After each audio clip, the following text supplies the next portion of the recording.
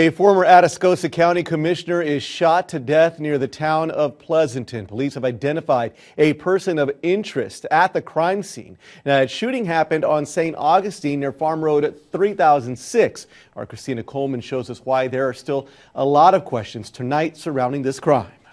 This is a very sad day in our community, and our heart goes out to the family. This is video of Tommy Shearrer from a 1996 story he did with Fox San Antonio. It's not a solution to a drought. It's something we do over the long haul to enhance the weather that we have. The 55-year-old is a former Atascosa County Commissioner. This morning, he was shot and killed on St. Augustine Road, just minutes away from his home. His death is taking a toll on the people he served. He exhibited that can-do spirit and that help a friend attitude throughout the community. Shearrer is related to several Atascosa County Sheriff's deputies. Authorities believe this 19-year-old is a person of interest in Shearer's murder. They say they can place him at the crime scene. His name is Manuel de los Santos Reyes Galeas. It's very pertinent that we find him as soon as possible. Galeas is a suspect in a shooting at his ex-girlfriend's home near the Bexar County-Atascosa County line.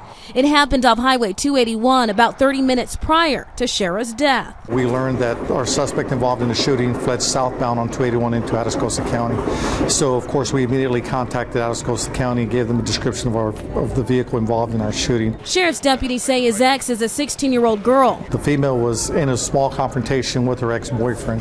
Apparently, he had a weapon, and he pulled a weapon and began shooting at her. She fled into the house. Fortunate enough, she was not struck. But Shearrer was shot, and those who knew him are left to wonder why.